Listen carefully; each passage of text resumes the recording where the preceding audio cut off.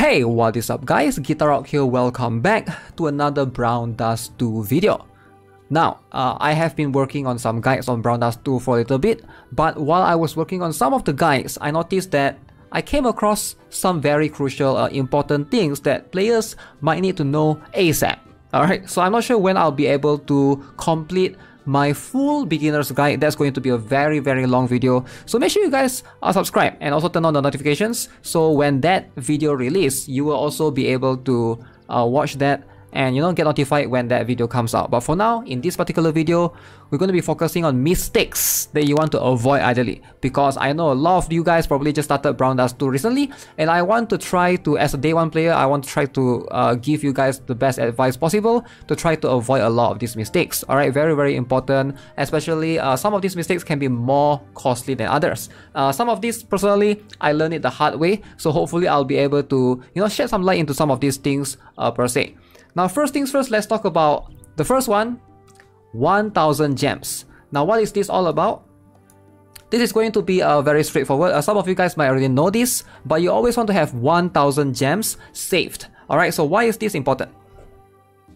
Now, the reason why this is important is because if you guys are not aware, Brown Dust 2 has a very unique system in which it has a very unique battle pass. Alright, so if you go here, I'm not sure what it's called. It's not really called battle pass. Alright, it's called passes, and you can see in Brown Dust 2 there's multiple different passes. Some are completely free, like this one right now. We have this Celia pass right now, which you are able to obtain a free costume for her, like literally a free character, right? And then if you complete day 7, you'll be getting this particular one, the Cursed Celia.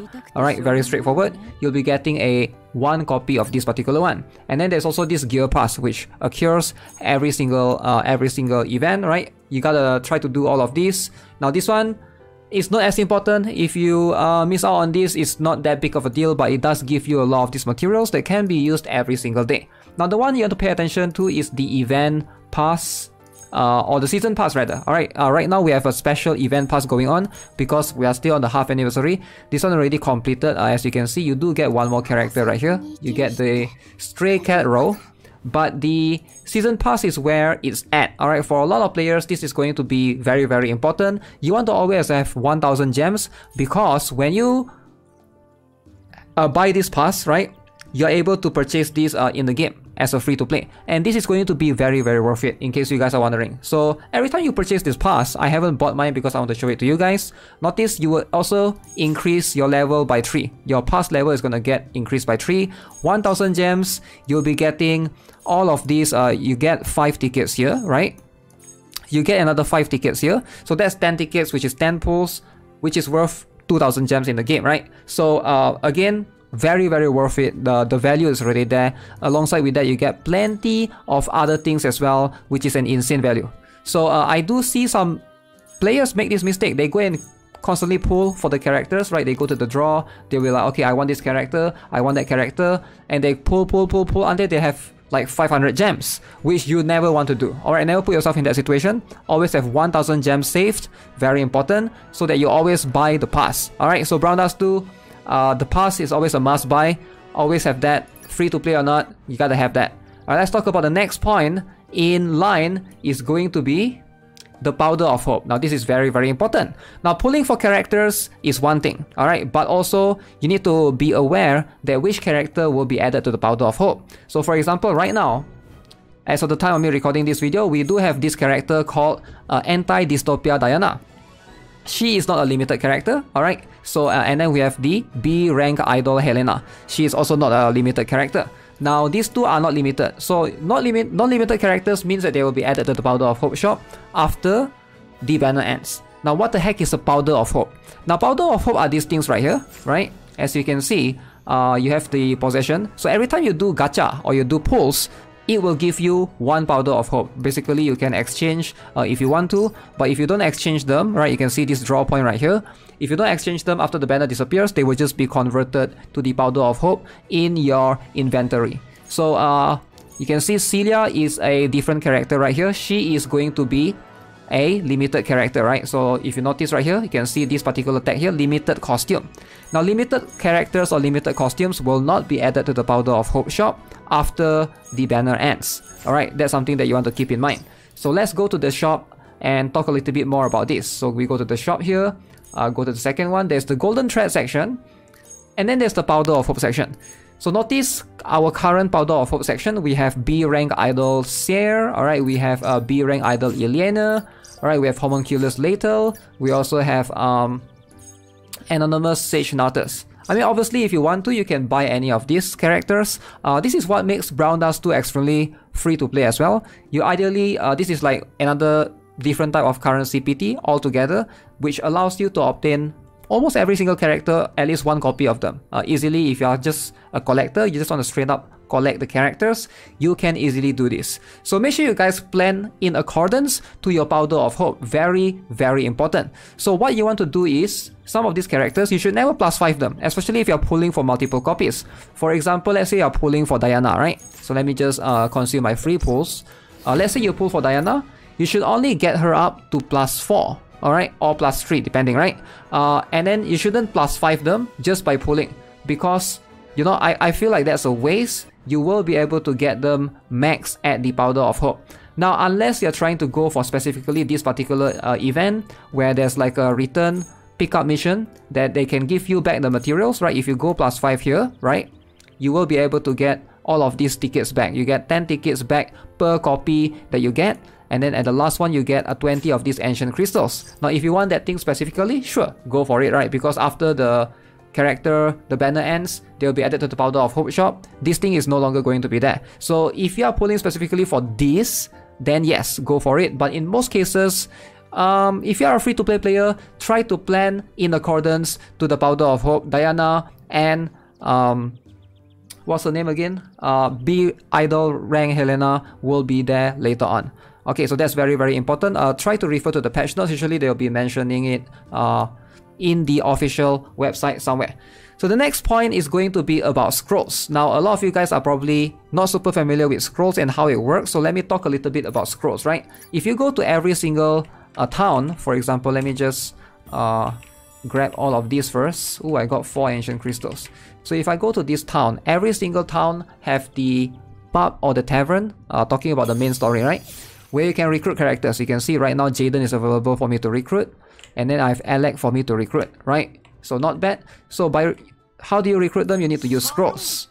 Recruit, you can see for the 4-star characters, you're going to use the golden looking scroll, right? For 3-star character, you're going to use the white looking scrolls. And for the 5-star characters, you're going to use the rainbow looking scrolls. When I say rainbow, you can see it's like this color, right?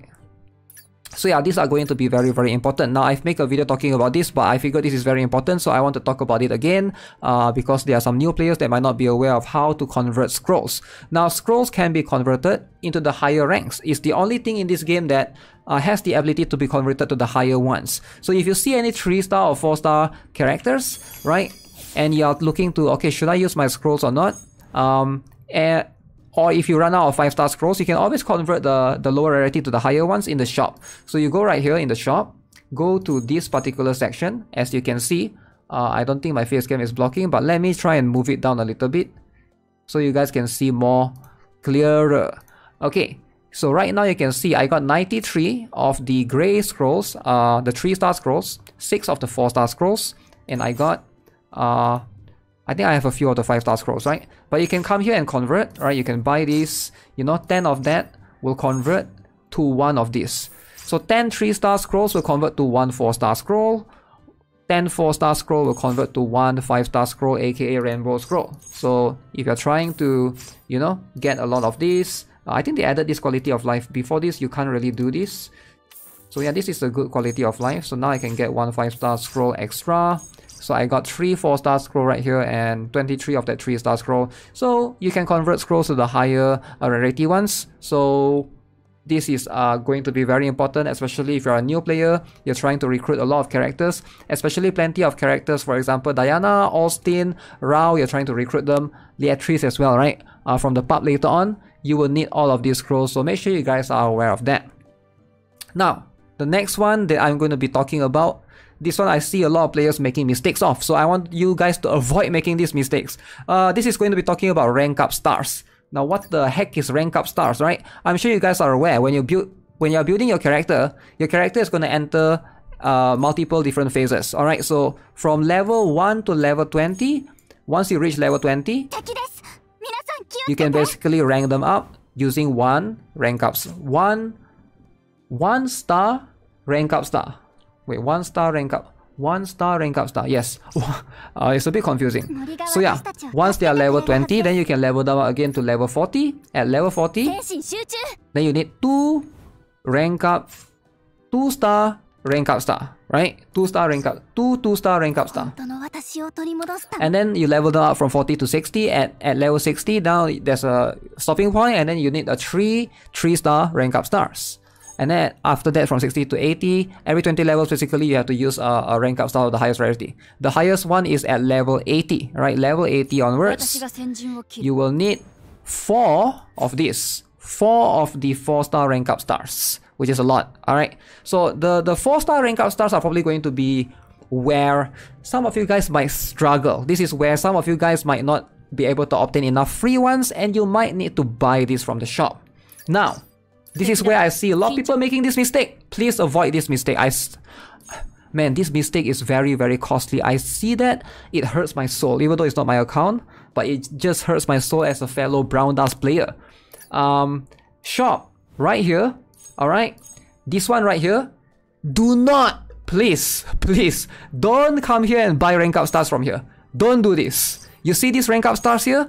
Do not buy this. Please don't buy it from this shop. Alright, the only place that you should be buying rank up stars, which we're going to talk about shortly, you should be buying everything else. Draw tickets, yes, worth it. Draw tickets, always worth it. Buy the draw tickets. You know, you want to buy the ancient crystals.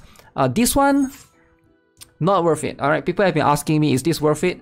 It says that you can get 3 to 5-star UR exclusive gear, but the truth is, this thing, I think it's mentioned here in the probability, it's not 100%. Oh yeah, right here, you can see, right? 5-star exclusive gear is 15% chance. It's really, really low. Unless you just love to gamble. But ideally, these two, not worth it. Don't buy the slimes. Do not buy the rank up stars. Do not buy the ability books as well. So the only thing that you want to be buying is the draw tickets, okay? Right? And you should be getting the character. If there's a character there you want to get the dupes of, please get the character. Now, as for Powder of Hope shop, do not buy your rank up stars from here. Please, do not buy your rank up stars from here. Never, never, never, never do that. The only place where you want to buy your rank up stars from is from the PvP shop or the Evil Castle shop. Now, let's go. Let's bring you guys there. So, PvP shop is right here. You will see why. This is going to make a lot of sense shortly. You're going to completely understand where I'm coming from. Okay, we just finished the diamond, the rank, boom. So PvP shop, you come here to the PvP, you talk to, this is the Mirror Wars, right? Talk to her under the shop. Now, you see where I'm coming from?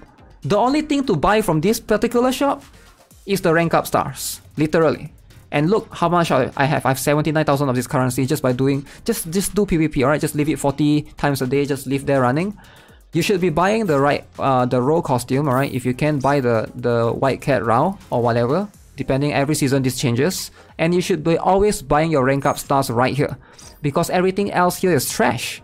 Because unless you want to buy this, sure, you can buy the 3-star rank, 3-star regular contract, but you shouldn't be buying the slimes here, right? Logically. So the only thing that's super worth it to buy is ideally the rank up stars right here. And also, there's one more shop that you can go to, and that is the Evil Castle shop. Evil Castle is going to be right here, and you can see this is going to make a lot of sense. Again, Evil Castle shop and PvP shop, these two places only have trashes, only have trash. So that's why you only want to buy the rank up stars from here.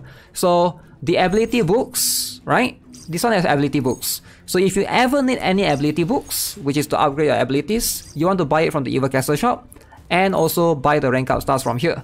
You wouldn't need to buy slimes. I don't think you will need to buy the 3-star regular contract or whatever.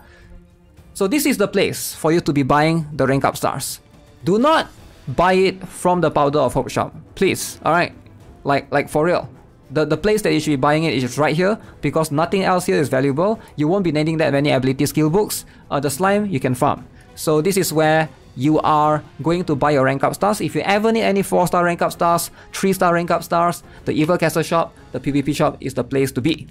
Now, the last one, the most important, crucial mistake that I see a lot of people doing is doing the pulls on the first day. Alright, this is going to be more important for you as a free-to-play than as a paying player, because like it's not that big of a deal. Now let me tell you guys a little bit of my experience. Alright, sad day. I remember this was back when, what was the character? My first banner, Shirazad, codename S. Alright, so I pull on day 1. I get her up to +3 because I wanted her to be +3, right? I just care about getting her to +3 because Shirazad at +3, she gets the cost increase right here. Look at this, the upgrade, right? So you notice if I go to the upgrade preview at +2, +3, you can see from 4 SP to 3 SP. So I pull her on day 1, alright? I get her up to +3. Guess what? Big mistake. The reason why is because this game have daily free pulls, right? Daily free pulls is something that you get every single day. Sometimes you can get copies of the characters or weapons even. Like look, I'm about to get lucky right there. There's look like an SR, okay. You can get lucky from the daily free pulls, which is why if you care about min-maxing, alright, if you care about min-maxing and you're trying to like maximize the pulls that you have, you ideally want to pull the banners or maximize. Look at that. What did I say? Daily free pulls in this game is actually insane. Okay, this is a weapon, folks. But you see where I'm coming from? It could apply to a weapon banner. It could apply to a character. Okay.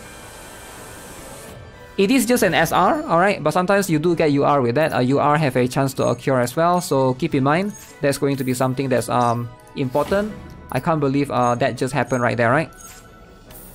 So my point is, look, I got a UR gear. This is for Carlson. My point is this. You shouldn't +5 a character on day 1, alright? So let's say you already planned, you saw a character, let's say Diana. Right, you're trying to get her up to +5. You're like, okay, I'm going to +5 her. I'm going to buy all the gems, +5 her on day 1. Don't do that. Get her to +3 or +4 on day 1. And then wait until the last day. Therefore, you are going to be able to maximize your account. Because what happens if you get a dupe of the character after you +5 them? I think they just convert to the golden thread, and that's about it. It doesn't give you much in return. So I feel like it's an utter waste, right? You could have saved the resources that way. So you want to use, very, very important, if you are doing pulls in this game, the game is actually very generous, alright? A lot of people keep saying that this game you need dupes and stuff, but the truth is, if you follow this rule, if you plan everything accordingly, with the daily pulls, daily free pulls and stuff, and then pull only on the last day, and also want to plan it accordingly to the Powder of Hope, because characters will be added later on in the Powder of Hope shop. So if you plan carefully, you can easily get multiple dupes of the character, meta characters that you want. It's actually not that difficult, alright? You just got to follow a little bit of this rule, and hopefully by making this video, you guys are aware of that. So with that being said, I hope you guys are aware of this now, alright? So because this is something that I figured this mistake is something that I see. Some of these mistakes can be quite crucial to your account, especially I know some people that actually they make this one. This one is something that hurts me, right? They go and spend so much of their gems until they don't have enough to buy the battle pass. Please don't be that guy. Alright, so with that being said, that's gonna be it for this video. Subscribe if you guys haven't already. Make sure you guys turn on the notifications because I'll be having more beginner guides coming really soon. With that, have a nice day. Goodbye.